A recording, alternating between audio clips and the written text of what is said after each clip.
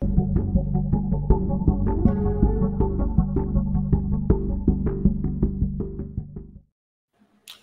right, we're live.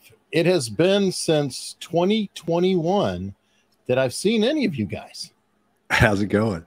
I've been sitting here. Scott's been sitting there. I've been doing absolutely nothing. Just sitting right here. Just waiting for me to call, right? And then I never called. What happened? What happened? Oh my God. What the hell's up? Has it been since 2021? Yeah. Yeah. That's last time was with the full panel. I did have Chase on last year, but haven't seen. Oh, no. And I talked to Greg last year, but definitely you two, 2021. Last time was with the panel. We used to do this all the time. What the hell? I know. Hanging out in the shadows, hanging out in the background there. Letting Chase and Greg do all the work, you know? Yeah. Yeah. I'm telling you. Well, we'll definitely have to do something again.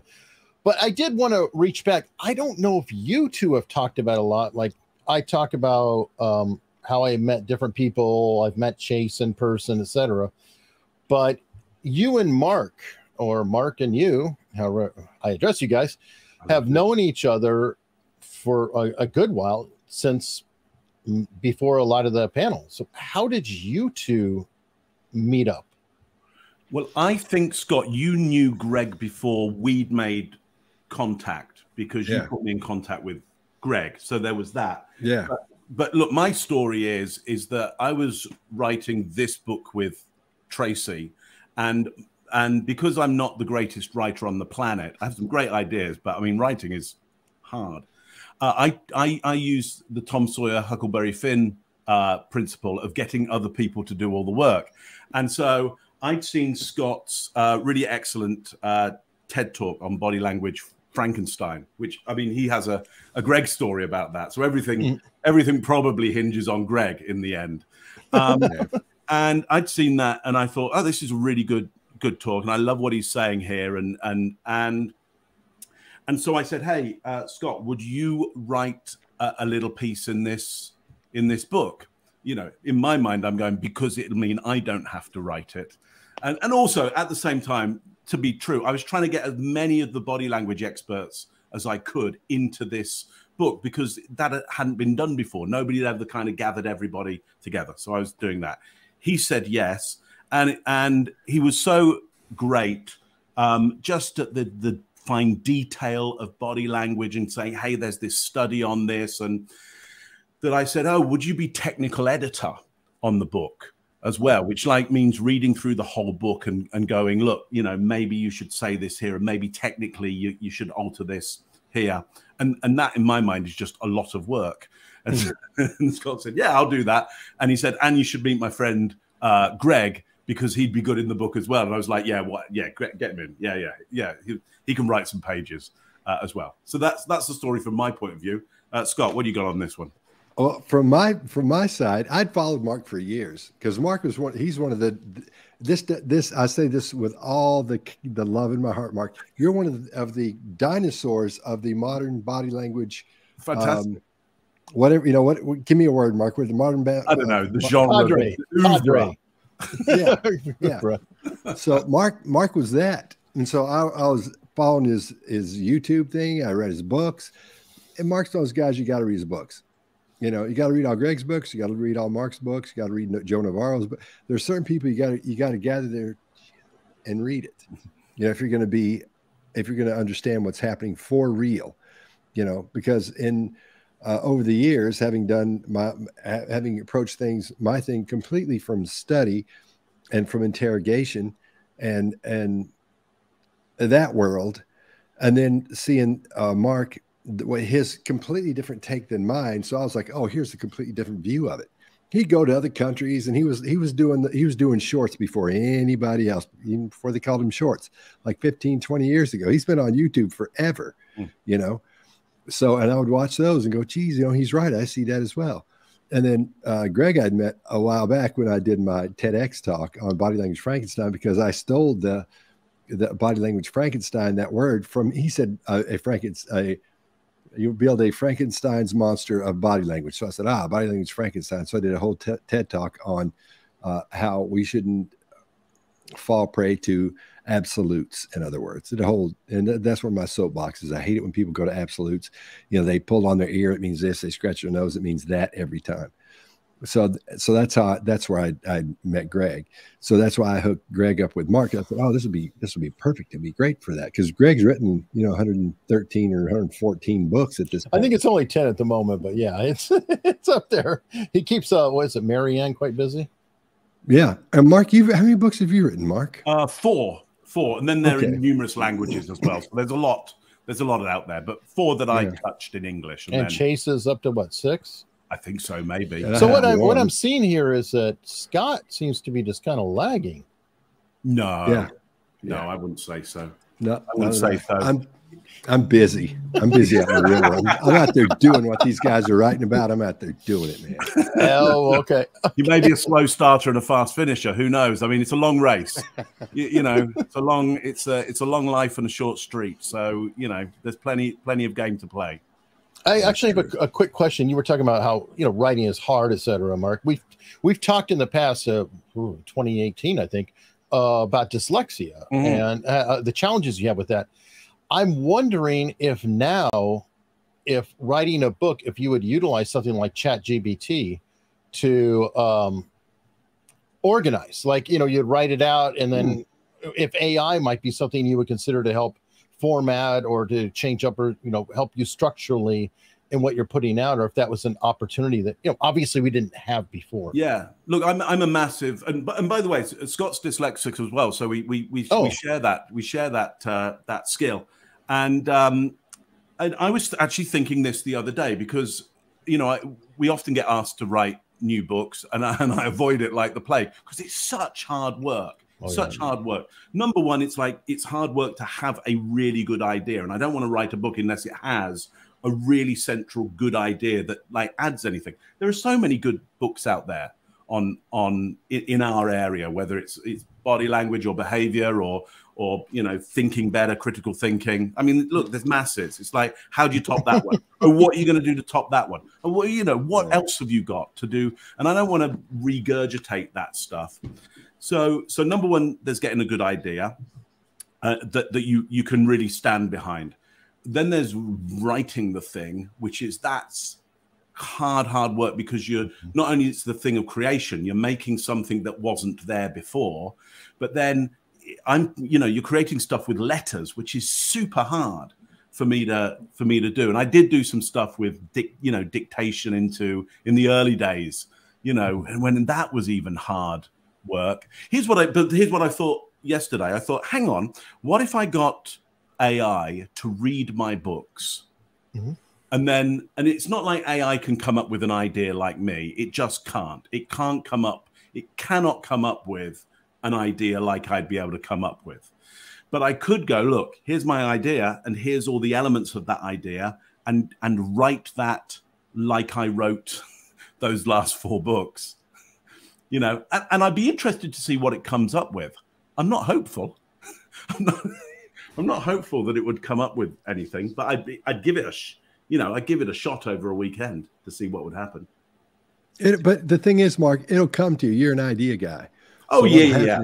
You'll be in the shower, or you'll be doing something where your brain's just sitting there, and you're doing something, you're washing dishes or whatever, and you'll go, oh, here's what I need to do. What I need to do is this, and you'll focus on that, and then it'll grow. That's the way your brain works, I think. Oh yeah, no, listen, I've got ideas for books, sure, but here's what I do now, because video is such a great medium, and it's so easy to do, so easy for me to do this, is I avoid writing books and make video. Do the behavior panel. It's so much easier to get the knowledge out in that way. Well, that's something that people sometimes do. Both of you may want to consider is they'll take video transcripts and then run them through AI and say, spit that out as pages. And it'll take that structure, rewrite it to make sense. I come from the old school where you got to go to the actual research and look at it and read it and go over it, and then talk to the people who wrote it and go, hey man, what does this mean? I don't know. I think because of no, I meant your business. own work, Scott. I mean, Well, I would hope that you did the research on the own stuff you're spitting out on video. Oh yeah. So if you took your video transcript of something that you've done, my video. Okay, and then you feed it through to say, hey, kind of write this like in a book format versus my speaking format. It's you. Oh. You researcher. I'd love to see what AI would come up with if you went, okay, watch every behavior panel video and come up with a book. I mean, I can only imagine it would come up with a complete dog's dinner. It might. It depends on who's talking. Yeah. I don't know. It is interesting, though. Anyway, okay, I'm getting hijacking the concept chat. I want to put it out there. All right. If you have questions for these folks, please put them in. It would be really helpful if you type in like the word question or Q or something to flag me and say, hey, this is a question, please ask it. And then we could definitely cover that. Let me see. You guys have done a lot of work with Dr. Phil lately. How many episodes have you guys all done now? How many? I don't know, quite a few. You know, I never counted. I don't know. It seems like so once you get out there, man, maybe like almost 10. Wow. Yeah, probably 10. Yeah, something like that. Yeah. How has that worked? Are they coming up with the subjects for you, or are you coming in saying, hey, you know, we're covering this, or is it kind of a little bit of both? How do you come up with things? Usually it starts with a phone call from Dr. Phil on a Sunday, and he says, can you be here Monday? And so we can do shows on Tuesday. And of course you go, yeah, I'll be there. So, and then depending on what the second show is, then usually then my experience, I think I've done all of them that we've all been on. Then we've put, when all of us can't be there, you know, we usually try to have 2 people there at least instead of like we are today. If one of us can't be here, Greg got caught in that flood down in Miami. It messed all the flights up. So if all 4 can't go, we don't do 3. We only do 2 because we've decided it's a little better to do that for our own reasoning. And like today, Chase isn't here because we just needed 2, and Chase is traveling, so it would be easier than him having to stop, set everything up, and then do this. But usually he'll call or email or text. The last few times it's been a text. He'll say, "Can you come out? I'm working on whatever the thing is," and I'll go, "Let me talk to the guys," and then we'll all talk. I'll send a thing out to our stuff on Signal and go, "Hey, here's what's happening." Everybody's like, "Yeah, let's do that." So we all watch whatever the videos are that of the subject we're going to talk about, and they go out there and we watch whatever's happening. For example, in this last one, Chase and I sat in the green room and watched Dr. Phil talk to the girl who thought she was the McCann's daughter. And we watched her as he talked to her so we could have a pretty good idea of what we were saying behavior wise, if she was being honest or not telling it, you know, or being deceptive, whatever. And then once we do that, you know, they have us come on and we talk to Dr. Phil about what we've seen. And he's always, the thing is, the weirdest thing about that whole thing is when you're on there and you have to look at him when you're talking, you know, you have to say, oh, this means he knows just as much as we know. He knows he's on his body language thing. The guy's, he's, you know, top level. And well, he's a jury, wasn't he a jury consultant originally? So he was reading people to put them on juries and whatnot. Not at all, man. Yeah. So telling him this as I'm looking at it always wigs me out. So I always have to say, listen, just so you know, I know you know this, but I know I have to look at you, you know. And the first episode I did, when he would ask me a question, I would turn to the audience and tell them, because it's like training. You know, you've got people sitting there and you turn around and go, well, here's what we're looking at. And then he said, no, look at me when you're talking.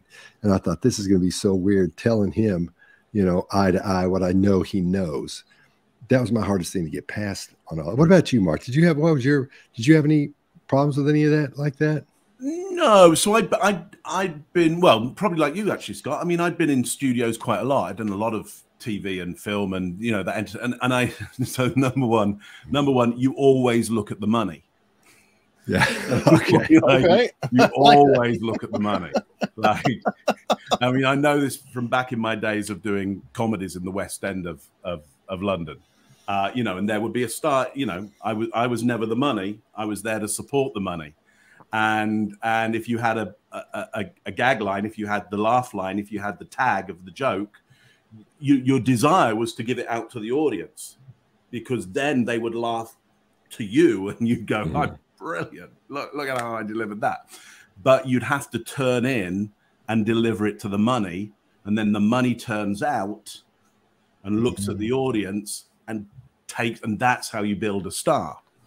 Is you give everything in to whoever is the name who's causing people to come and spend their money, you know. And I'm not saying Dr. Phil's in that position, but ultimately he has to be the anchor. You know, people aren't going to show up, you know, each week to see us on the Dr. Phil show. They're coming for his anchoring of whatever theme is there. So. Yeah, I get why that happened, and also it's happening because there's a camera just the other side of his shoulder, and it's going to pick you up in close up. If you go out there to the audience, that camera's only picking up the side of you, so it's to get the correct shot more than anything else. Mark, I could listen to you all day. That was fascinating, and it made me think of Johnny Carson, how every comedian would turn, and then he would turn to the audience every time. And I never put that together. I just love that. And wow. Oh my God. That well, because what the comedian wants is to be invited back on the Johnny Carson show. So your job is to make Johnny look good. Because if now you make it's Joe Rogan. Now it's Joe Rogan. Yeah. And you know, and there's so many more. It's so much cheaper to have multiple cameras now. So actually you can, these multiple cameras can pick up on all kinds of angles, you know. That's crazy. Okay, so let's go to the Julia Faustina now. Honestly, when I saw the article come out, I was like, yeah, right. So I would have been terrible about it, because my initial instinct was, okay, it's somebody coming to claim. Did you see anything in the body language or anything from her that was at all interesting or evocative? I'll go with Scott to start. Was that the McCann girl? Yes, Julia Faustina. Okay, sorry, because we do a lot of that stuff. I was trying to keep their name straight. What I saw and what Chase saw as well, when Dr. Phil started asking her questions, the first thing we saw was this girl she was being honest about what she thought. We weren't seeing deception. It's a girl who really needed a lot of help, you know, emotionally. That's what we were looking at. We weren't looking at it from a different perspective of, is this person lying or telling the truth? Because it was obvious that she wanted to be that child.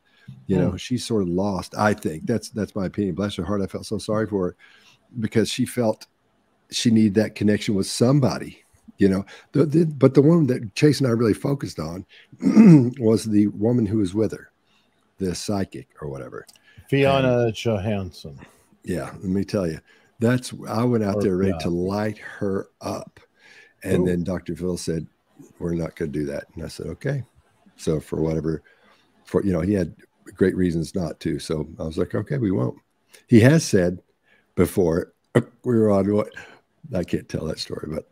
Oh, come on.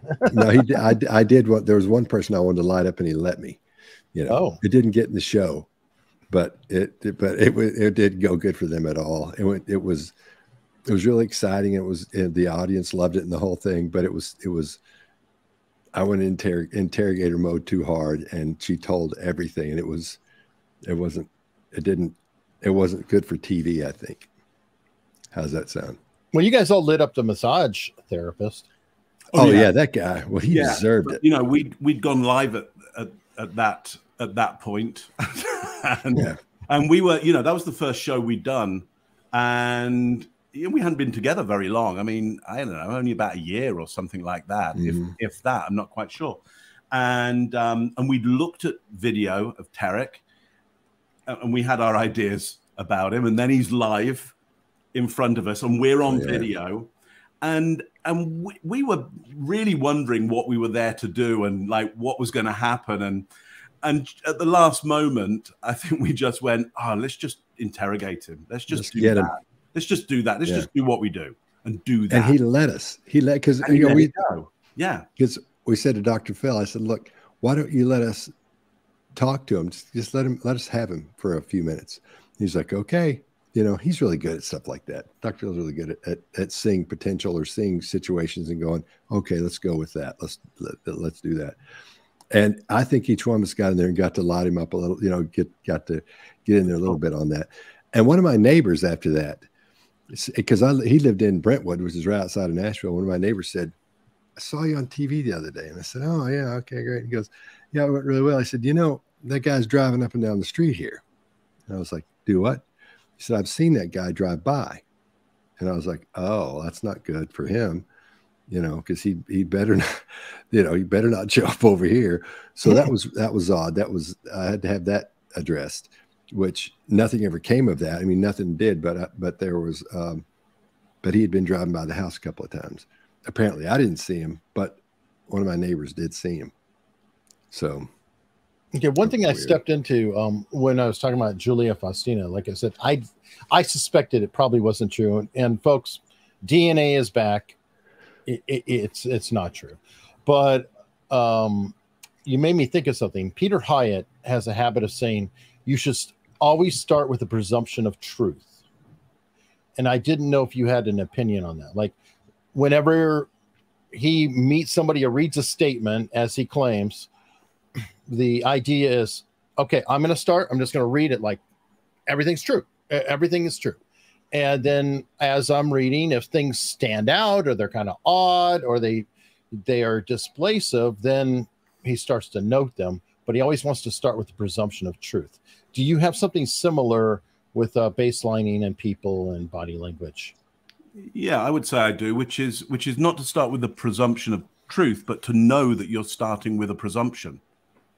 I don't know what that presumption is going to be, but I need to connect with my presumption. I need to be direct with myself going, okay, here's what my presumption is. Either my presumption is they're telling the truth, or my presumption is they're lying, or something in between, or my presumption is they're this type of person or that type of person.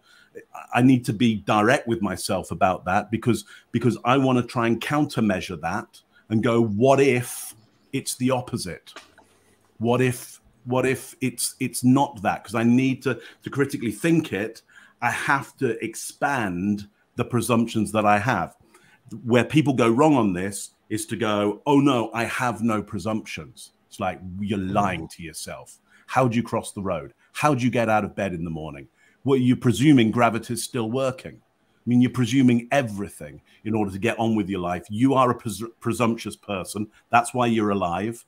Understand that and now try and expand out of that. But you can't expand out unless you know exactly where you are. But I would never, to that point of what Peter Hyatt's doing there, no, I would never pick a presumption. I'm not sure. For me, I'm not sure of the use of picking a presumption. Okay. And you made me think of something else. And this could be either one of you. But you talk to a lot of people, both of you. What do you do when you come across somebody and you have to do an analysis and they remind you of the kid when you were 10 years old who popped you in the nose or did something else? I mean, have you ever run into somebody they just remind you of somebody else in your past that you might have had a bad experiences or a good experience? And do you have to do anything to mitigate it, or do you ever hand it off? I know I've talked to Greg about this, and he said sometimes I'll just have a female interrogator, or I'll just give them to another interrogator or try to work things out. I'm curious your thoughts. Do you want to go with that, Scott? Okay. Yeah. Okay. When I go in, my view is Greg and I are very similar in our approaches. His is a little bit tougher than mine. But I'm the kind that goes in and tries to get the person to like me and make them think everything's going to be fine, everything's cool. I'm just going to be there for a few minutes talking to them. So when I start talking to someone who it might be the person who has done something they shouldn't have done, then I don't. It doesn't matter to me if they remind me of somebody or if they look like somebody. That really doesn't pop into my mind. I start from from right where we are right there. And I sometimes I'll say, well, let's talk about what happened. What's going on here? Like, I'm not really familiar. I'll know everything that supposedly happened. I've got all everything, but I'll say, tell me what's going on. Tell me, and make it really open. So I'll see where they start. And I'll see how they tell me these things. See if they stay away from the important parts that I know that are important in the story that I already know, that I've already been told, and see how close they get to that. And I just go from there. It doesn't bother me if they look like somebody that was mean to me when I was young, or somebody that almost hit me in the parking lot, or somebody that flipped me off coming out of the mini mart or something. I don't go down that road because I'm so fascinated with that, whoever that person is and why they're there and how they got there. Sometimes it's a situation where you go in, there's 4 or 5 people that are not sure who did it. So you have to talk to all of them. So that's the approach I like to take. Even so, if they are someone, if there is someone in that group of people that looks like that or reminds me of that, it really doesn't matter to me because at that point it's not a game, but it's like, man, you got to get in there and find out who it is. You know, if it's one of those, you got to start narrowing it down. So I don't know. I see it sort of a blank slate when I go in and say, you're here for, I'm thinking you're here for a reason. So that I go forward with that. So I sort of presume something's up, and that's the approach I take. Sometimes you have to go in and go full on with, they know you did this. There's no question about why you did, if you did this. No, I'm just here to find out why you did it. So you might want to take that approach. There's different approaches you can take, but I usually just open up with, what's happening here? Tell me what's happening. They think I did this, or this happened, and so they think I did this, or they said somebody. So I just see the road they go down. What about you, Mark? Yeah. So look, if I'm in this kind of situation, I'm usually trying to get information out of people that they wouldn't normally want to tell anybody. And so there's that approach that Scott's talking about there, which I would say is that this innocent approach of just going, so I don't understand it. What's going on here? Like I will play confusion. I will be for them somebody who doesn't understand it, so that they can fill space around that. Now, of course, I'm going to have presumptions about them because I'm a human being. But again, I'm just going to put maybe after all of those presumptions. So it leaves more space for me to explore, because just as Scott says there, this is a moment in time where it's you and them. And something has happened to cause you to be in the room with them. And if I'm in the room with somebody professionally, it's expensive. So like, what the hell is going on? Like, what has gone on here that causes you and me to be in this room together alone right now? That's what I want to get to. And often it's more the contrary. They might say, oh, you remind me of this. You're doing this, aren't you? You remind me of this. To which I might go, yeah, well, maybe. Some people often say that. Yeah, that can be true. And sometimes I'll go, yeah, it can look like that, but it isn't really that. It isn't that. I mean, it depends. I'll do whatever needs to be done in order that the information comes out that's going to make things better for the people who are paying. Sometimes not for the people who are paying. Sometimes I was going to say, and I tell the people paying, I go, you know what? You're paying the money, but you're not the client. They're the client. And so, so I may not even, in many cases, I won't tell you what's said. It'd be up to them to then tell you what was said, because I won't, because there's a certain contract going on outside of the money, Anyway, I hope that makes sense. Sure. All right, to the chat, because I held them back too long. Question: if you can go back and re-interview or re-interrogate anyone, who would you do and why? Oh, I know for sure. It's an easy one. Mark. If I could get the chance, Prince Andrew. Not that Matelist didn't do the most amazing job, because she did. In fact, even better, I wouldn't just send Matelist in again. like, let's do that again, because that was fantastic. Yeah. Scott, what you got? Yeah, that'd be a good one to talk to, but to talk to someone we talked to in person before from an interrogation standpoint. There's just one guy. We've all have one that got away, and I had one that got away from me, and I missed it. So I'd like to go back and start that one over again. How? I got to know how. You don't have to name names, but How did they get by? What was it that? Because I'm guessing that you weren't certain, or there might have been uncertainty. So I'm curious why. Why did they get away? It was a psychopath, and it got me. I told it just came around from the it went wide and came around and got me, and I was just I missed it. I missed it, and I just missed it. All right. Well, this will be happier for you, Scott. Where have you been getting sun? Out in the backyard. So, you haven't had a backyard in a long time. Now I do. So I'm out there with Hattie all the time. Awesome. Getting her outside. All right. Question. Is there a way to utilize crisis mode activation in former victims when they watch videos where abuse is happening? Utilize it for what? Yeah, I'm study. not sure. I think I get it. So what they're saying is there any way you can, and long story short, can you view someone who's watching a video of someone being traumatized or something horrible happening and take the cues that you see off this person and collect that and make decisions or do a study on that? Maybe that's what it is. Ooh, that ethical questions come to mind on that, like, because I don't want to cause harm to somebody who's getting triggered off of watching somebody just for the I don't know.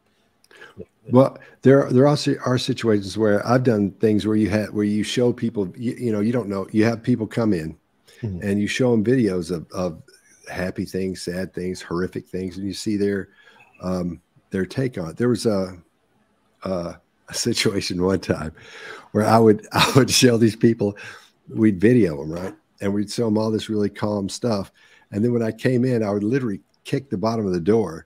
And then come in and goes, well, how's it looking so far? And see that shock reaction, see who got shocked and who didn't. And to make a long story short, put all this information together from the videos and their behavior up to that point, but see what it's like when they actually get a little adrenaline spike from somebody, just a loud noise that they're watching something really.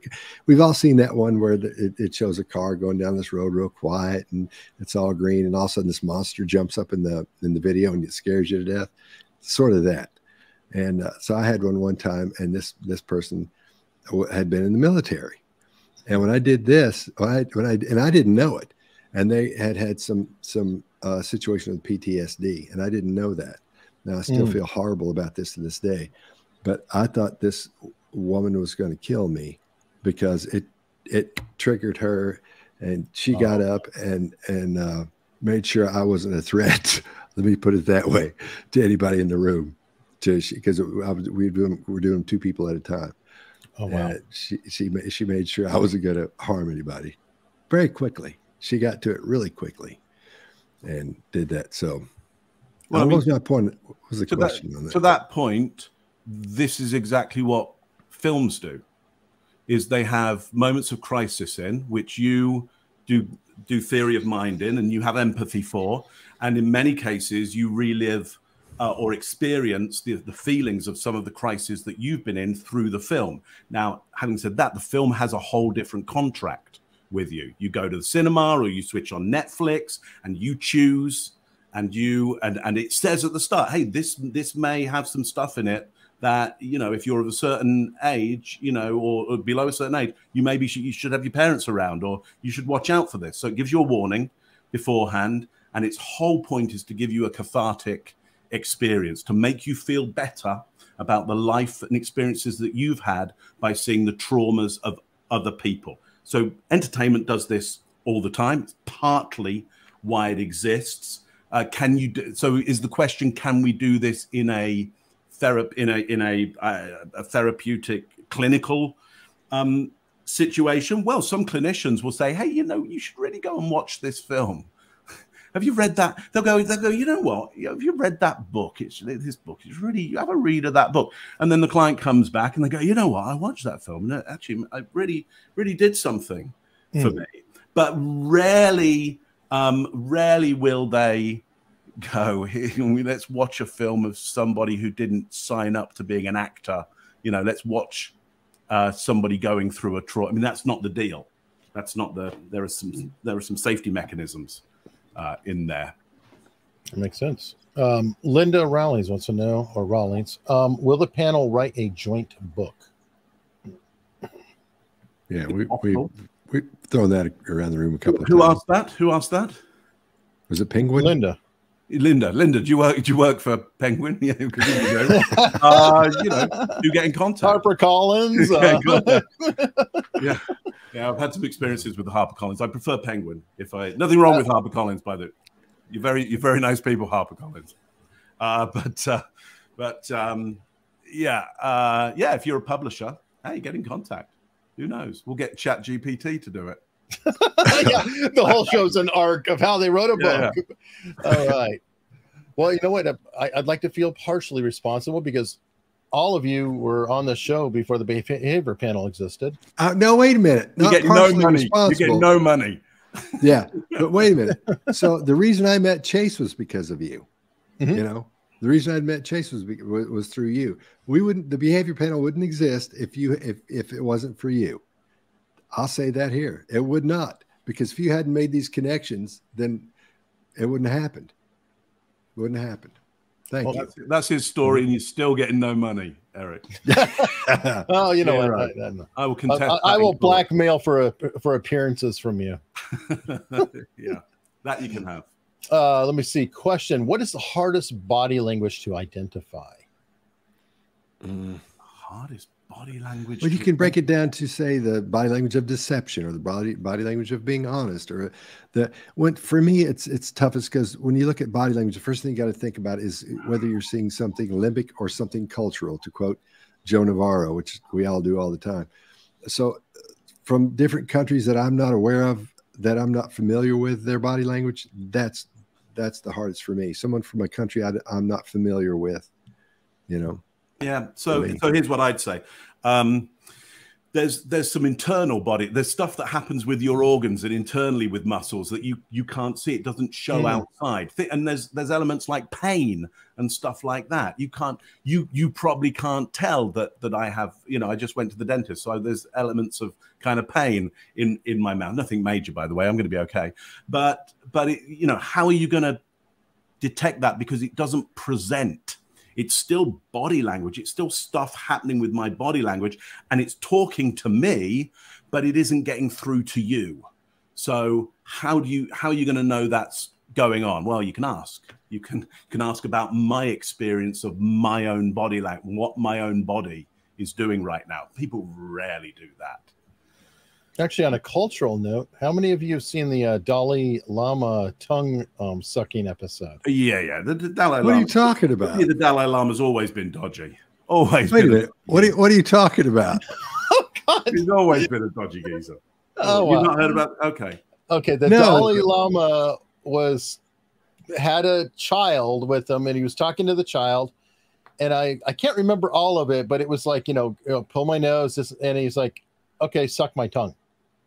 To a child, and it's on film, but I don't know. But people are actually arguing over it, saying that there's a cultural difference, and that sticking a tongue out in that culture is like a greeting or something. But I don't know that sucking a tongue is. Anyway, it's a weird scenario. I just had assumed you guys were familiar with it.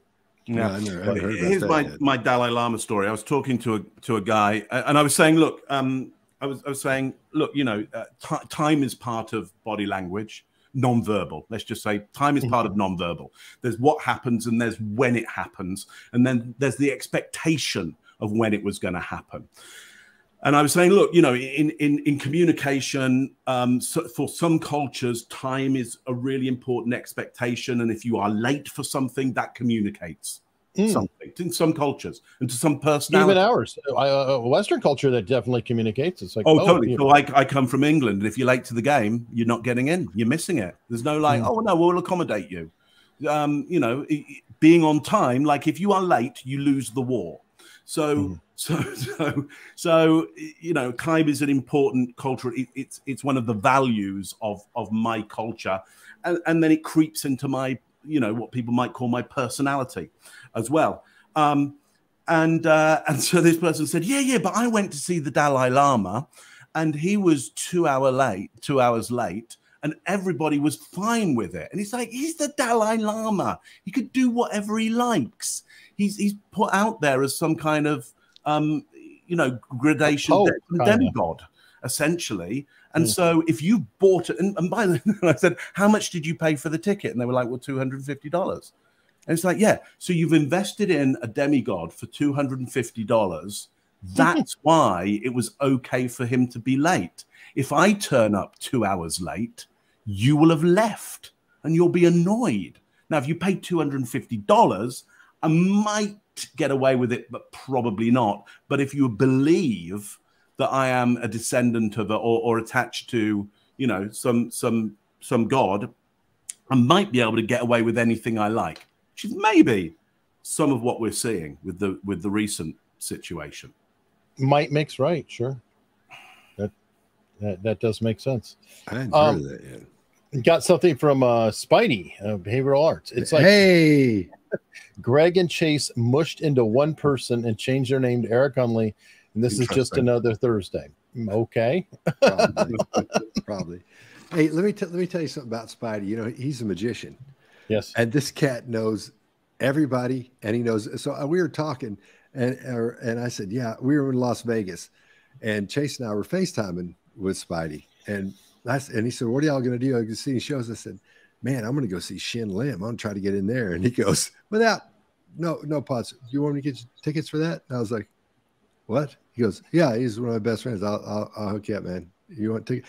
So I thought, well, okay, he must know him or something, and he'll get me in.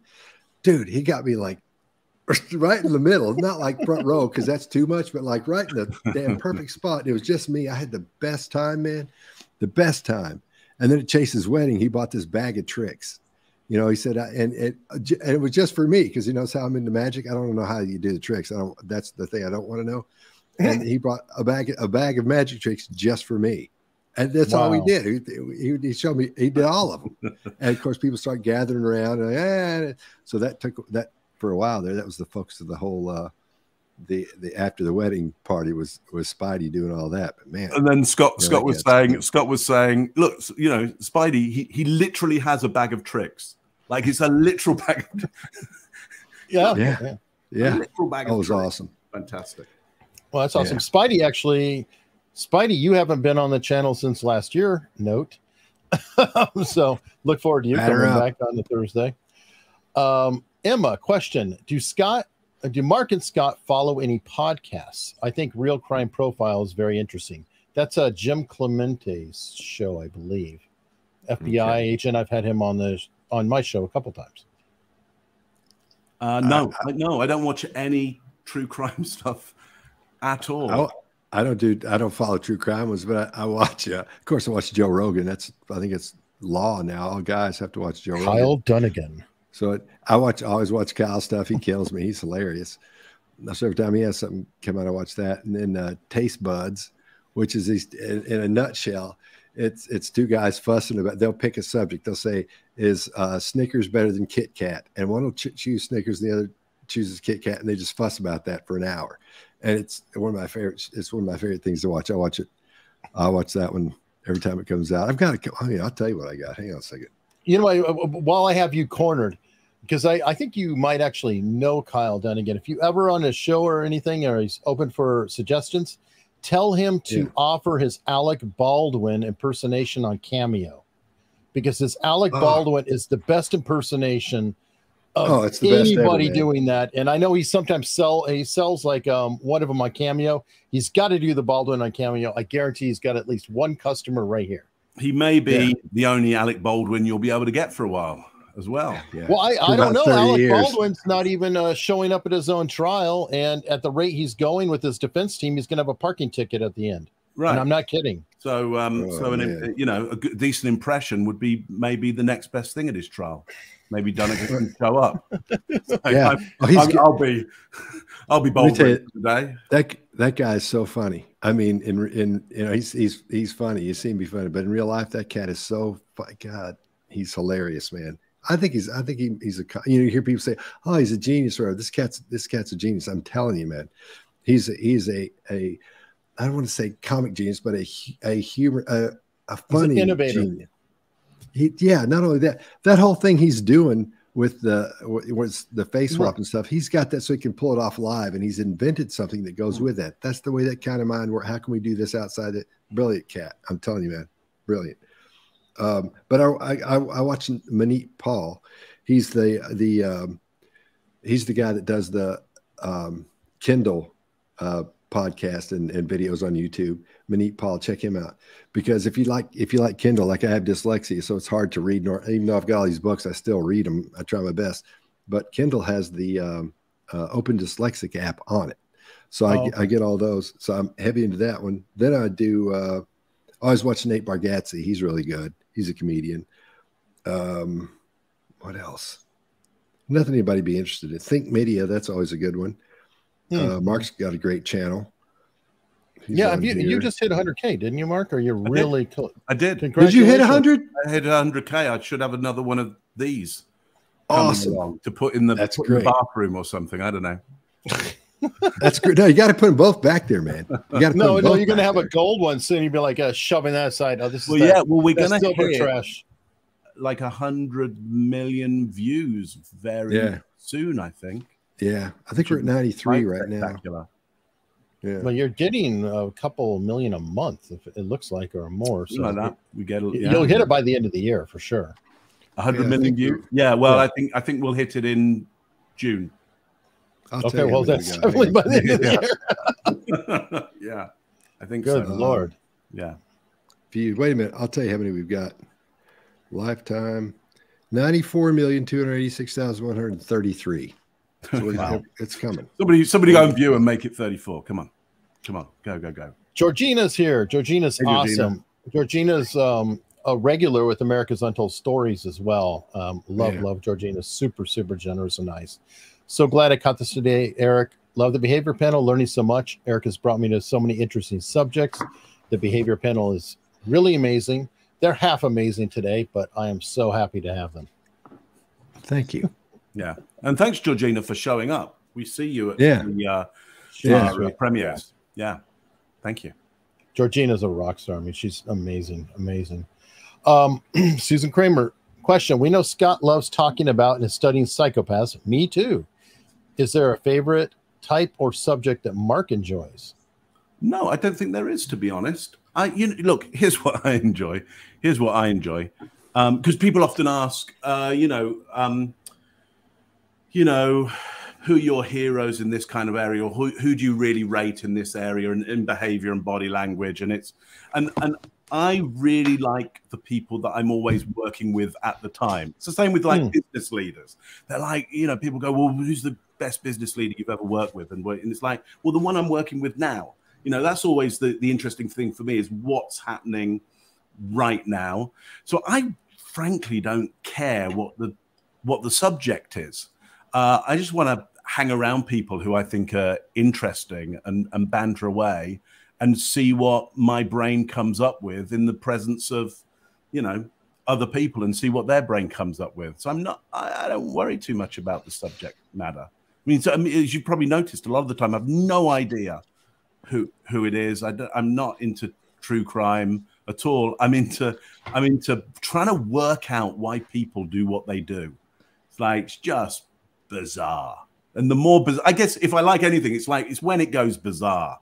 It's when it goes like, I didn't think that was going to happen. That's off the charts. That I like, I've always kind of felt, and maybe I'm wrong, that you weren't really into the true crime thing. You're more into entertainment. Your background's entertainment, and you're more into presentation, people, entertainment. You just happen to have all these skills that work so well with the rest of the group. But I've never gotten the read like you were deep into Lori Vallow or no. I have no care whatsoever. No care whatsoever for true. Now, I have absolute care for antisocial behavior, because that's where the entertainment is. All entertainment is in people doing stuff that they shouldn't. That's it. And it just so happens that because we make laws around people doing stuff that they shouldn't, and when people do stuff that they shouldn't, they can commit a crime, is that you'll get the most antisocial behavior around crime. So if you want a good TV show, it will involve the police, because where else are you going to find, easily find most antisocial behavior? I was talking to somebody else about this today. I can't remember who. And I was saying, after a while, TV kind of goes, oh, but can't we have something else? Can't we place this somewhere else? And what you'd have to do is go, well, imagine a world where if you commit a crime, it's down to your hairstylist to give you the punishment. And if that were true, if you had that world, all dramas would now be set in salons, because, salons would be full of criminals. And we want to see criminals do bad stuff, because we want to go, oh, how would I deal with somebody doing a bad thing to me? Or I've done a bad thing in the past. How are they dealing with it? How's everybody managing antisocial behavior? So I do like extreme behaviors. In general life, I like putting up shelves and stuff being just straight. So if I could do anything, I would literally, someone asked me the other day, well, what would you do then? I was like, I'd put up shelves.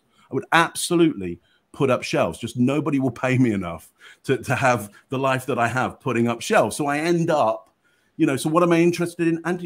Bizarre behavior, just behavior where you go, well, I don't know if there's going on there and why. And it just so happens that entertainment is by fact full of that. And the other thing I'm fascinated with is ideas, just having ideas, just stuff, an idea that wasn't there before somebody's had it. I love that moment where somebody goes, hang on, I thought of this. And you go, my God, I've never heard of that before. That's new. You just created something in your head, absolutely new. I love those moments. Well, actually, I just interviewed somebody who was on a show, which you may want to check out. It's called Outlast. I was not interested in it. Yeah, I've been watching it. Oh, I have Javier. I interviewed him yesterday. But when did he leave? I haven't finished it yet. I kind of watched a glut of it at the weekend. I thought it was great because it's full of, Oh, there's some real antisocial behavior in that. It is. Yeah. I had no idea it was going to turn into it turned into the Stanford prison experiment in the wild. Yeah. So, what are you talking about? This TV show? I was watching it and Tracy was watching it, and she was going, she was going, is this scripted? And I went, yeah. I mean, look, you can't. You have to. It's not. Well, when I say scripted, when I say scripted, I'm not saying they're telling them exactly what to say, but I guarantee you they are pushing these situations together. I talked to him about that. Going over and having a word and going, you know what? I asked him about that. What if you would have? That for me is scripting. Yeah, they didn't actually. They did not. That was something I talked to him about in the testimonials and the producers. They were pretty much hands off. They created enough of an environment that this stuff went crazy. So they were pretty much hands off. Yeah. So what part of it wasn't hands off? And do you know if they were lying to you or not? I don't know, but you know what? There's an interview. There's an interview coming out that I highly recommend everybody check out on this channel. I'll take a look at your interview. Anyway, yeah, because there are some elements there where I go, oh yeah, you've constructed this. So there's hands off. Well, hands are off now, but before that, it's like any show. Oh no, we talked about that. They set up the scenario to where it's going to happen. That's what I mean by scripted and constructed. It's like you build the scaffold, and you let them brick it up for sure. But to have the idea that you would spend that much money and leave it to chance. Let's spend a lot of money and just leave it to chance that we get a hit show. Not a chance. Not a chance. I mean, if you're doing YouTube, because you're spending no money at all, let's give it a go, see what happens. The moment you get people, whole crews flying out to Alaska, it's like, no, there's no chance involved in this anymore. I would say, maybe I'm being jaded. It's like a magician show where they say at the start of it, there have been no stooges in this. No, everybody's a real, the reason they're telling you that is because they are. They're just lying. Oh, sure. They're lying. No. Yeah. Totally get it. We did discuss that he figured it out in the show, and he said, "You son of a bitch, you created the Stanford prison experiment, didn't you?" To the main producer. So he figured out that the scenario was put into place to where things could happen, but even that, people didn't expect it to go as far. Would you as gamble on could? I'd give you budget for will, and if they don't, make it happen. I mean, go back and check out the budget on that, and go. Do you think anybody spending that money would go? Let's just see what happens. Nah. Yeah. Hey, would Spidey's channel be a true crime channel? Because I get that one. Yeah. No.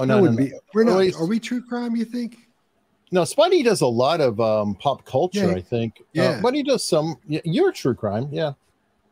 I would say out of everyone you look at a lot of criminals. We're being pigeonholed. It's like being Genesis and being called, prog rock. I don't like it. I don't like it, Eric. I don't like it. Don't like it. We will not be pigeonholed into this. Because Spidey's on my list. He's one of my top 5. Sorry, I'm still thinking about YouTube and podcasts. Sorry. Oh, no worries. Leah Giovannoni? Leah Gio, thank you. Question: how do you read an IFNJ when they can read you just as well? My wife's the one. I'm used to it. Listen, I refute. First of all, I refute the frame. So I just, it's an IFNJ. Like what do you mean? What do you mean? When are they that? Like, are they that all the time? I refute the personality type idea. I refute the idea of personality types. Fair enough. I don't know. Yeah. Let me see. Aaron Morgan, question: do you think people who grew up in a house with volatile parents are better at reading people or situations quicker? Yeah, they really are, because they're expecting something already. So they have their eye on everything. Now, especially if it's a woman in that situation, they don't miss anything, man. Women, I always talk about women's brains being set up to take in more and better and more complete information than men's brains, right? And when you have a woman who's grown up in a volatile household, they're ready for anything. Since they were little kids, they've been, what's going to happen next?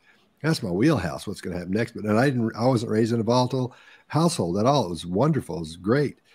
But when you talk to somebody who has been in that situation, man, they don't miss much at all. And that's the kind of person you want to take with you when you go, what do you think about this person? They'll go, nope, it's not a good person, or I don't feel good about them. They won't be able to tell you why they don't, but they'll just be able to say, I don't know. I don't feel good about that. That's one thing that women are so good at, man. That's why I think if you're married, get your wife and take advantage of that, because you could take them to these big, whatever is important. When it's over, goes, so what do you think? And they go, nope. Or, yeah, I think they're fine. So I don't know. I think that's what happens with someone in that situation. Here's what I wonder, better how? Because what do you mean? Well, the question is, people who grew up in a house with volatile parents are better at reading people. I'm having to skip around the screen here. I thought you were asking situations quicker. Well, better how? Because let's just suggest their bias is going to be towards noting volatile behavior. Are they better at sensing joy? Are they better at sensing pleasure? Are they better at sensing discomfort? Does the Germans have a word, Umwelt, which is kind of like a radar. Does their radar, is it tuned in a specific way? Now, highly tuned in a specific way, or is it tuned for everything? Because I've met people who have been in volatile situations, and there's certain things they're not very well tuned for because the radar only has so much capacity. Now, is it very active? Yeah, you'll find people who have been through trauma are hyper aware, but are they hyper aware of everything, and then being able to take that everything and pass it into buckets of experience which are equally spread out? I don't know whether that's true. So are they better at being cautious when there are signals of volatility? Yeah, absolutely. They will be better at being cautious. And if they actively or passively go into situations of volatility, they will see that volatility better than anybody else who hasn't been in that situation. But you wouldn't want to extrapolate that to go, they're good at everything. I don't know. Is there something in the middle? Oh, yeah, I'm sorry, Scott. I was just thinking that realistically, if somebody's in a volatile situation, especially growing up, then that would mean they're practicing exposing their senses on reading the room from a very early age, much like somebody being a native speaker of Spanish from being a child. If they're using the language a lot when they're a child, they're going to be better as an adult than, let's say, the person who starts learning Spanish at 13, 14, 15, sure, more naturally. And I'm wondering if that's kind of where they're going with it. I see what you're saying about the tuning. So you say, Eric, like reading the room. Which room? They got very good at reading one room with some people in it. That's not every room. Yeah, they got good at Spanish, sure, but how's their Swahili? Oh, I get that. It's not the same thing. And but they're still tuned in their mind to use it. What I'm saying is that they're still tuned in their mind to be perceptive at all and open to. Okay, you're wanting an idea of they were in this situation. Here's, I think, the narrative that's going on here is they're in this awful situation. Wouldn't be great if the redemption of that is they get this gift of being great at everything. Be careful. Because I don't know what this is, because we have no science around this. So be careful that you're not creating an ideal which says if you get hurt, you get a gift, which is you get to be brilliant at something. Not everybody does. No, people get hurt and life gets worse and worse and worse and nothing good happens. Okay, now let's take what you're saying and put it in the volatile situation of the volatile home, and say that's all that happens. Most of the time, it's not bad traumatic things happen all the time. You get good and bad, especially if you're dealing with a narcissistic parent. So there'll be good things and there'll be bad things. But I think you start, there's this point you start at, and whatever's going to happen, you're waiting on to see if it's going to go this way or that way. I think you're familiar with both sides of it. That's what makes you such a good reader of that, because when you see it starting to just a little, once it blows up over here, you see that spark go off before it blows up. And if it's going to be nice, you see that spark go off to make it a nice experience, or something mellow may look different as it comes out as a mellow experience. So I think they start from point zero. I don't think they're expecting bad, which I can see what you're saying, Mark. I think what they're expecting is anything. They say, I don't know where this is going to go. Let's check it out and see. Then they see those little things that men don't quite often see as well. They see those little things in the breath, the nostrils, the moving around, stiffening up would be part of that before they get mad or before they relax. I think just being my wheelhouse, being what's going to happen next, that's the way I see things like that. And I think that's the way they do as well, because I've talked to quite a few people that have been raised in volatile homes. And my impression was, and I could be completely wrong, but from my point of view, it looks like they start off at this one point every time and go, okay, it's going this way, or okay, it looks like it's this, or it's going to be it's going to start going and then go over this way and then fishtail over this way or whatever. So I think they start at point zero, and then they take it like we were talking earlier, and you see what's happening and then make decisions from there about what's happening as you go along. That's what it looks like to me. That's if it helps. I had a volatile childhood. And so, so would you agree? Would you agree with the statement from Aaron? Absolutely, because it's just like have you ever heard the term of war? A description of war, that war is hours and hours and hours of complete boredom, punctuated by seconds and minutes of absolute terror. Well, it is kind of like that. And when I'm saying read the room, because no, it's not always bad, and you don't know how are they reacting. And it's like, oh, this is a good day. Oh, look at that. They're happy. Let me keep doing that. They're happy, happy, happy, happy. And you're continuing on to do it, and you're responding accordingly, good, bad, otherwise. I wasn't only exposed to people who had ill intent and volatility.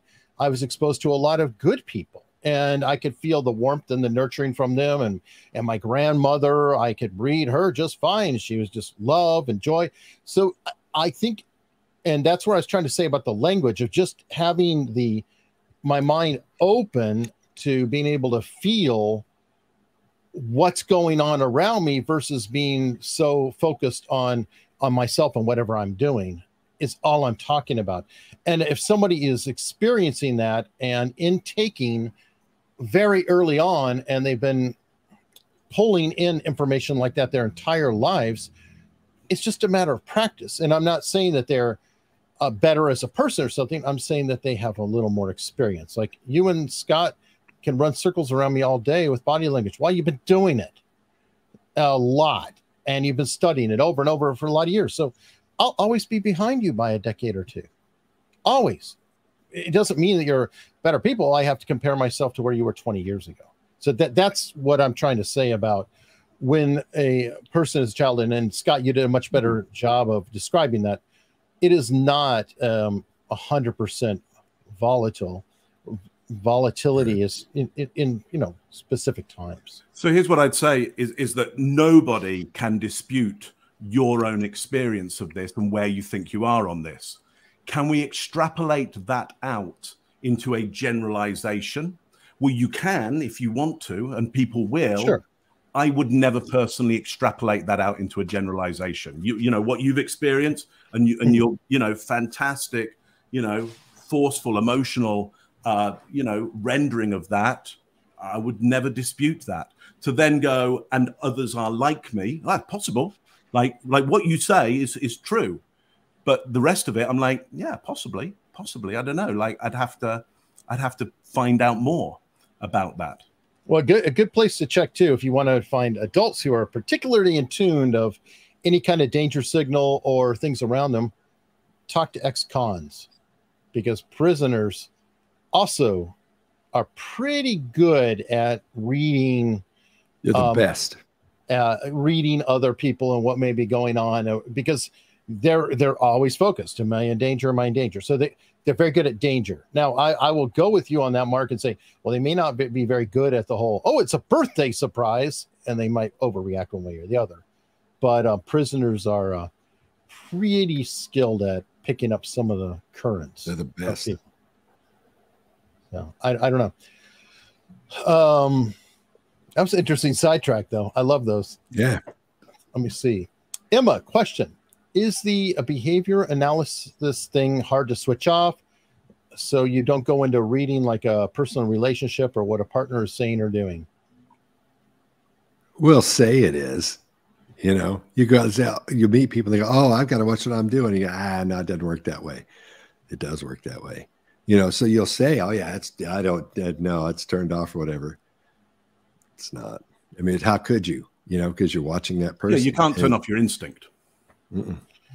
But don't you kind of get comfortable to where you're just numb? And if there's nothing standing out, I mean, it's like, with your person, people are lying all the time. It's like, that's a great shirt. They don't think it's a great shirt. Mark, that's good hair. Whatever it might be that, there's those certain, elements. And I imagine you're just kind of, okay. Well, yeah, if you want to be social, like if you want to get on with other people, you cannot analyze them all the time and then give them back the analysis unasked for. That's antisocial behavior. But now listen, there are some people out there who will analyze a situation and give their analysis directly to people who haven't asked for it, and they often need somebody with them to help them around the room, and that person will go, it's okay, they don't mean that. They may explain to you what their situation is, in order that person doesn't get ejected from the room. So look, there's your instinct, and you can't shut off your instinct. You can. There's an injection that somebody could give you in your brain stem, or you could just cut it off. Like that, stop your instinct. But that's you can't do that to other people, and you shouldn't do that to yourself. If you can avoid it. So there's that. So your instinct is always going to be there. What you can do is countermeasure your instinct by knowing it's there in the first place. Yeah. And then there's, what we're often doing, which is using our cognitive ability, not our instinct, our cognitive ability to go, here's all the information that we have. We're getting information from other people. We're putting it in context. We're putting it in a timeline. That's not instinct. Instinct doesn't do that. Instinct goes, here's my best guess right now for my own benefit, for my own safety. That's all the instinct does. And so it biases towards the negative, and it doesn't care about being accurate. It just cares about being safe today, survival tomorrow. That's all. Yeah, well, that's like if you see a giant dog, and I'm not trying to pick on, but if you see a giant Rottweiler you're going to be a little bit cautious, and it might be the sweetest dog in the world. Don't second think that one. If you see a fast moving object in your peripheral vision, you won't get to second think it. You will jump back. Well, it saved your life on a number of occasions, and on a number of occasions you've gone, hang on, that was a paper bag blowing in the breeze. That's happened to me. I was in London. I jumped across the street. Like, I thought that is predator below. My instinct went predator below. I look at it. It's a paper bag blowing in the breeze. And your wife and children were on the other side of the street going, why did you run over there? No, I wasn't married. I had no kids at the time. But it was one of the things that I went, what is it about the human mind that would cause that to happen for my benefit? I was so inaccurate. And I had this big reaction to it. Why would evolution keep that? Well, my safety. And then there's your cognitive mind that after it can go, you idiot. I've got one. Go and investigate, like, why your cognitive mind can work out why your brain did that. Your instinct will never work out why it did it.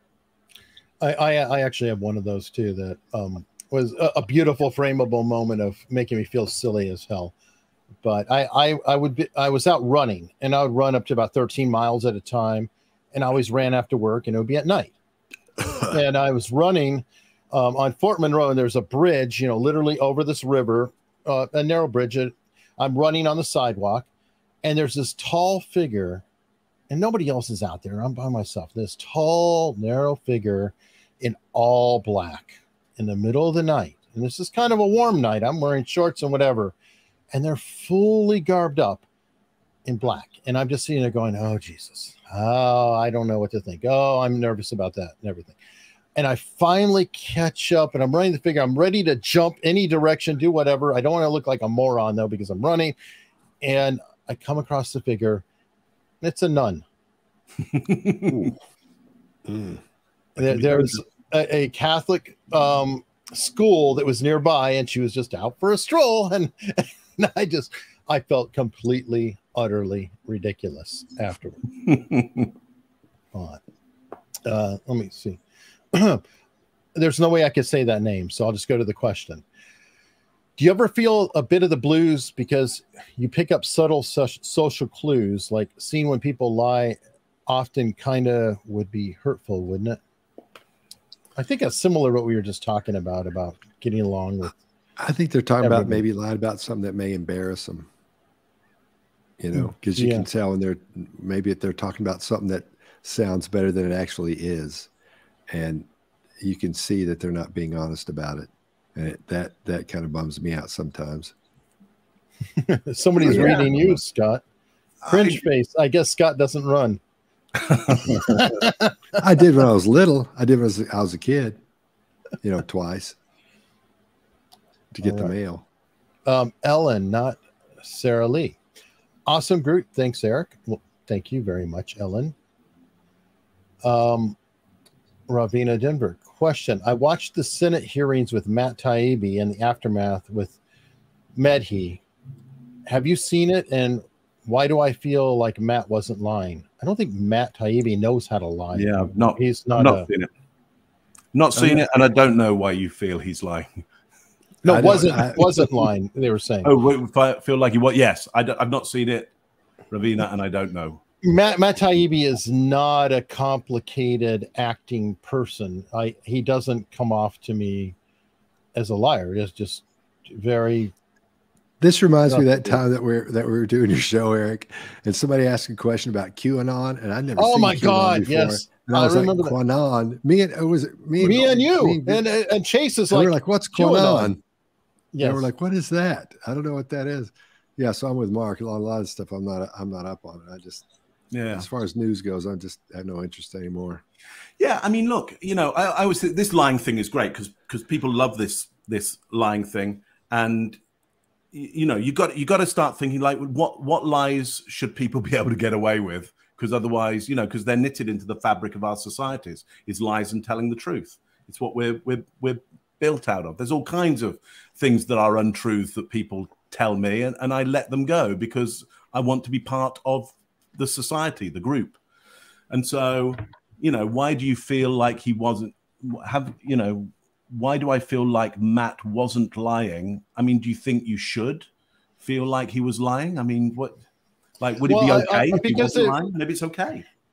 I think the congressional hearings are a bad example because, one, it's not really questioning, it's grandstanding at a witness. And he was speaking, essentially he was for one side, or he's speaking more for one side because his statements matched their agenda. So the other side was just laying into him. You're so-called this, and da da da da da. Yeah. And he goes, da da da. Excuse me, I'll take my time back. Thank you. Excuse me, no. And it was just, anytime you watch the congressional stuff, it's very difficult, in my opinion, to get an actual read of a conversation, because I feel like the Congress people, both sides, both parties, all around, are doing nothing more than spouting off a monologue with a witness there and pretending is questioning. Scott, jump on in. I don't know if you have. I don't know what they're talking about. I don't know what you're I don't watch the news, man. I really don't. I mean, if I'm on it, I'll make sure that everything went well. I'll watch those. I'll watch the news if you're on it, Scott. I'm like, oh, Scott's on the news. Let's have a look at that then. So I'm not interested in the news. I'm only interested in Scott. What he's doing. Yeah, I just. What's his hair look like this week? Fair enough. Yeah, I'm gonna get a haircut, man. Look at it. Well, I think you and your hair. All right, I got a super chat here from Ellen. Again, thank you. Mark, you should contact me. My family is full of mental illness, orphans, etc. A true shit show. There are so many things. Okay. I'm not sure that. I mean, thanks for the invitation. I'm not sure that you're selling it. But I do appreciate if I run short of mental illness, orphans, etc. in my own life, I will. I'll come calling. Thank you. All right. Here's a light one. Who's your favorite comedian? Oh man. That's a tough one. I really like. So hard. I don't know, man.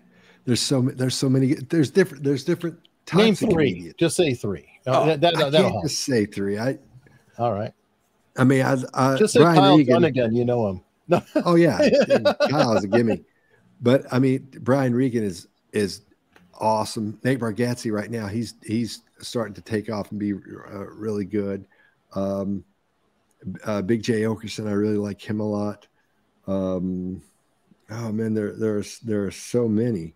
They're just, see, I want to do those comedy podcasts because I like that world. I've done, when I was a producer, I produced some comedy albums that did fairly well. And so I got in that world, and I don't want to be a comedian. I would never do that. But I mean, watching that, as I look at that like sports, like some people watch sports. That's when I watch comedians. All of my YouTube channels are comedian YouTube channels. I like watching that. So didn't your brother produce Fighter and the Kid or do something with them? Oh yeah, he did. It was called the Fighter and the Kid 3D. They had these videos that they put out, and my brother directed those and helped write those. Brian Callen is hilarious. He's one of my favorites too. There's so many that are so good. Dan Soder's good. Kurt Metzger's awesome. There's just I can't nail it down to 3 or 10. They're Somebody also corrected you. Kerp. Exactly. Kerp. Yeah. So Mark, you're not off the hook. No, I don't mind not being off the hook. So many current living ones. And my daughter Stella is like massively into comedy, and we watch hours and hours and hours a day, and she's going through everything, like, the greats again and again and again and again and again. So that's great. But I would go back, unfortunately dead now, but the greatest ever, Ken Doddy.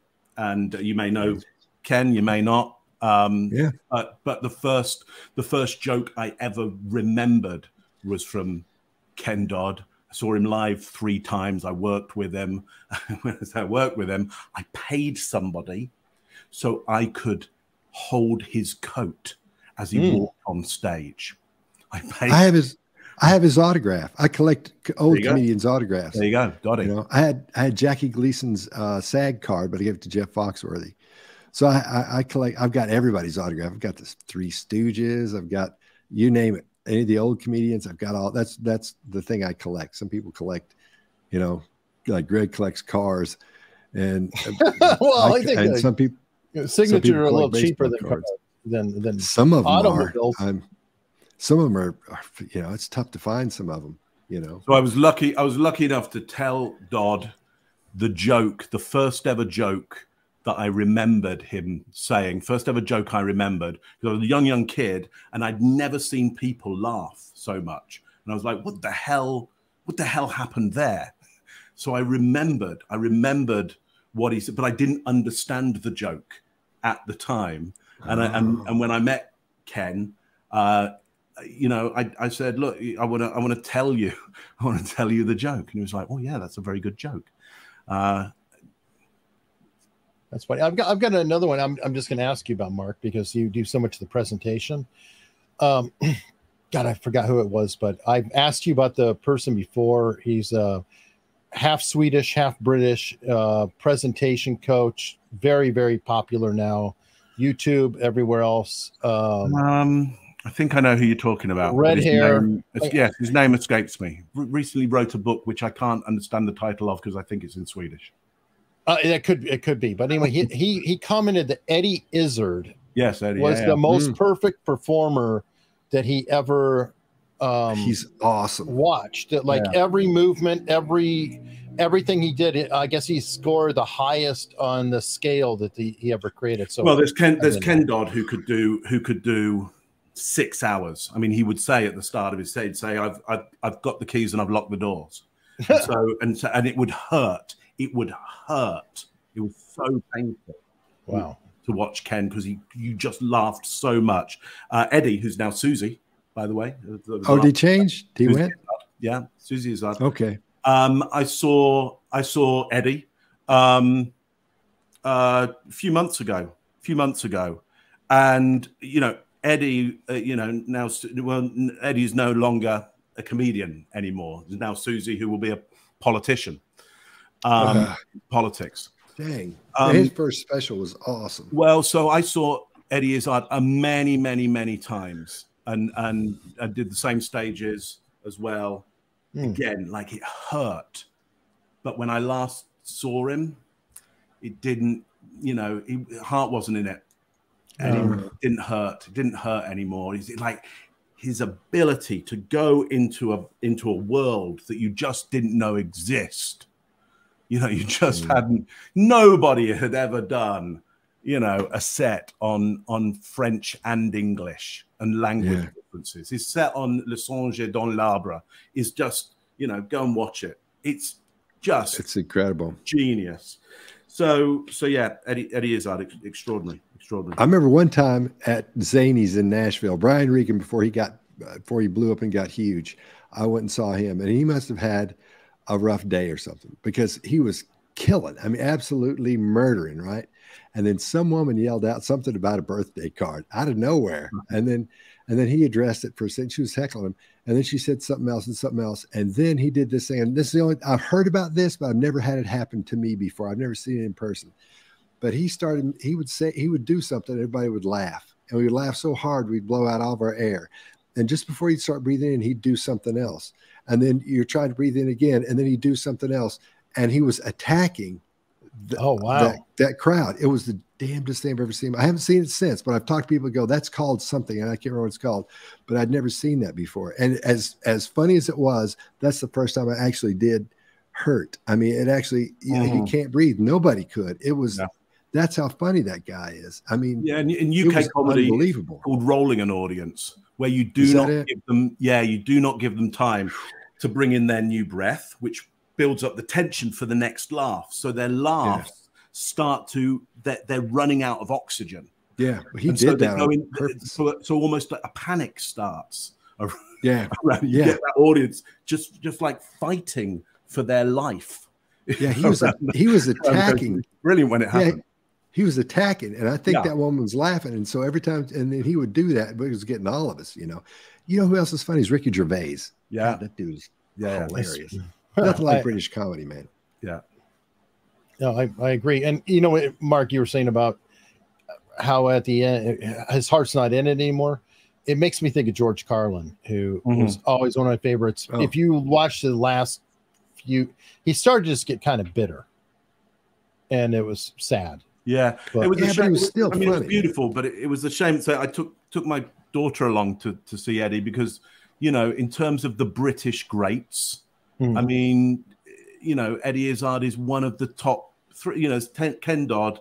There's you know, Eddie Izzard and maybe a few others who you go, they can roll an audience for hours, and just couldn't anymore. Not because doesn't have the skill, doesn't really have the desire anymore to do that to an audience. I think the funniest person walking the planet, though, is Martin Short. I really do. I think he's the funniest guy alive. Damn, that guy's funny. Hilarious. Okay. There you go. There's your review of that review. No, I mean, Martin Short. Take that how you will. He's fine. I don't know. I'm telling you, man, that cat's hilarious. Okay. What on the opposite end, what was your most uncomfortable / unpleasant analysis? Any of them that deal with kids. I don't like doing those. I don't like doing those at all. Because you have to revisit all that. I hate that. I hate that. There's that guy. Who's the guy who wrote the book about his son who's a serial killer? Who was that guy? Dahmer? Dahmer's dad. Yeah. Dahmer's dad.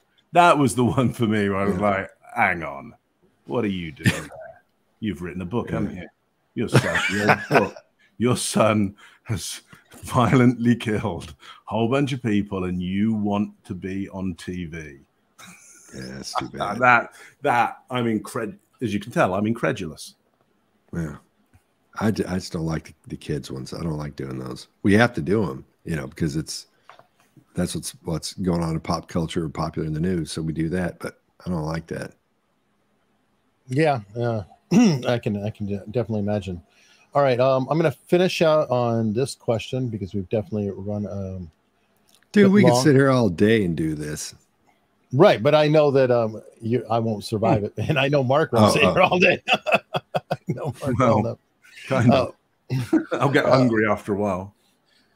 S. Jefferson, do you guys ever work with government agencies who are keeping tabs on other leaders or investigating other politicians? And could you say it if you did? That's my question. I'll say I work with government agencies. How's that sound? All right. Yeah, I'll just say, my best answer would be no. Okay. I'll do that too. I'll go with Mark's answer. I pick no. Yeah. But, obviously, if we did, Oh, Mark's frozen. Look at that. The CIA has stepped into it. They've cut him off. and that answers that question. Look at that. That's them. Man. That's them. That's CSIS taking us off the air right now. You're Chinese, the only one that froze. Chinese consulate is just around the corner from me. They probably heard what I said. You're the only one that froze, Mark. Oh, there we go. See, it is the consulate. I think so. Okay, well, let's go with a safer one, and then we'll close on this question.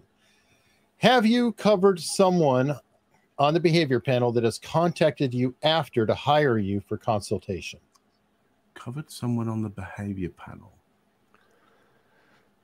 I don't think we have. I don't think so. The Wells, maybe. No, Didn't they contact you after?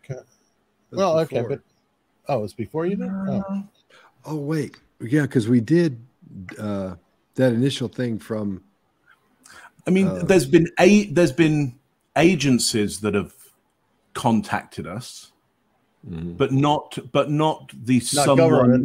Not well, obviously no, not government who spy on other government officials, because that's illegal. No government agency spies on other government officials. No. That is absolutely illegal, and so it doesn't happen. And I'm certainly no part of any of that illegal stuff. I decry it, obviously. Yes. Thank you, Mark Clapper. Yeah, just saying that really loud for the Chinese consulate, which is 2 doors down from me. So, but I think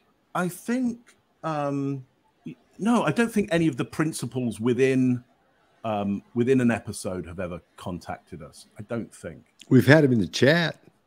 You know, we've had him in the chat. Yeah, that's Gable Tosti. Sure. That's that for guy. Sure. He's yeah. and the Irish guy who just got done for. Oh yeah, he was in there too talking about. What's and they name? use these names that just stick out, and they're going to talk about why Gable he's a wonderful man. It goes on like nobody would talk. They talk about how wonderful they are and how wrong we are. Yeah. You know. Oh man. Yeah, and the name is usually an anagram of theirs. You know, it's Tosti O'Gable. You know, it's like it's so bad. Like, it's so bad. And the thing is, we get in there and we read all the comments. You know, some people go, we read the comment. We actually do read the comments. I know I spend too much time in there. We decided at the first we wouldn't go in there because man, some of them were rough. You know, we're like, we don't need to be going in there because that's what Joe Rogan says all the time. Don't go read the comments. We do, and we have. It's so weird, man, because now we have these relationships with people that are in the comments that we talk to all the time, that we know. I feel like I know these people. They are panelists. I feel like, and we all feel like that because we'll say, "Did you hear to see what's on?" Oh yeah, I saw that, and we'll text back and forth about what we've heard about them or what they've said. It's really weird. It's really weird but we get in there and read all those. You know, a lot of people don't read theirs, but boy, we sure do. Maybe I shouldn't say that. No, I mean, I read all my comments. I can't help it. I mean, I get emails for every comment that comes in.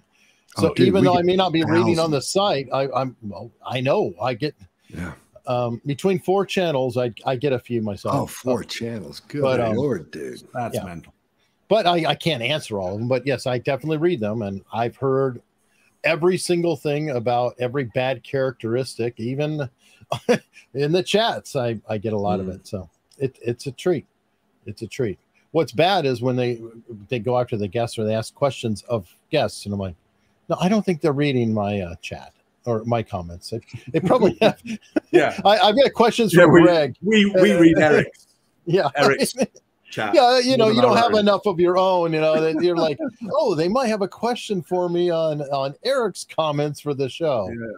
Yeah, probably not. But okay, so on that note, thank you both so much. What do you have coming up? What's next? More behavior panel. Yeah, a lot of behavior panel. I can tell you this because I got a confirmation today. Is that it is looking like? Let's just say it is looking like that we will all be. The behavior panel will be at CrimeCon 23 this year. Where is that? Yeah. That is in Orlando in September. I think 22nd to 24th. Oh, cool. Are you gonna have a booth? Or are you speaking? We must be. So we must be a true crime channel. I can't. Oh, okay. I'm putting myself. I'm like Genesis putting prog rock on an album cover. That's right. On to the prog rock festival. That'll be. I can't wait for that. It's going to be a blast, man. We're going to have the best time there. Yeah. So we got that coming up. But other than that, we'll be us on our channel doing what we do. Come join us. All right. Well, who are you covering, or do you know for next week? Oh, I don't know. Okay. I only know hours before usually. Yeah, I think we're ideas. Greg and I are talking about this Papini character. Okay. Is what we're dealing with now. Usually what happens is Greg will get he'll go through all the news, see what's popular and happening, and then he'll get a hold of me and we'll go, and he'll pretty much decide what we're going to do. Then we'll decide on he'll do what's called divide it up into stuff. Then I'll go back and look at those and shorten them, long them, take them out, trade them with something else, depending on what the situation is. And then we put it in a Dropbox and we all go get the videos and then watch them. And then we'll do the show. So I get those done on like Sundays or Mondays, and we do the shows on Tuesdays. All right. Well, fantastic. And folks, please remember to subscribe here if you haven't. There's a lot of behavior panel on this channel. The whole group and individuals. Mark and Greg have been on. No, not Mark and Greg, but Scott and Greg. Mark, I've had you on with Simon. I've had Chase on with people. Different variations all around on the channel. Many other great people like Spidey. Another individual is Gavin Stone, is on quite a bit with me, who does body language. And just to let everybody know, when I close out now, please hang on. You're going to be redirected to Gavin Stone with Robin Dreek and Lena Cisco, who have a show going on right now. So if you like body language, tell Robin I said hey. Well, there you go. And Oh, sorry, dude. well, tell everybody kind of baton across. Exactly. Well, tell them that you're coming from this channel, and if you like what you're hearing there, please subscribe. Gavin is nearing that 1,000 subscription mark, so it's a very big deal. Even these guys were there at one time hoping to get to 1,000 subscribers. It's a very difficult threshold. Please consider doing that, and I'll see you on the next episode.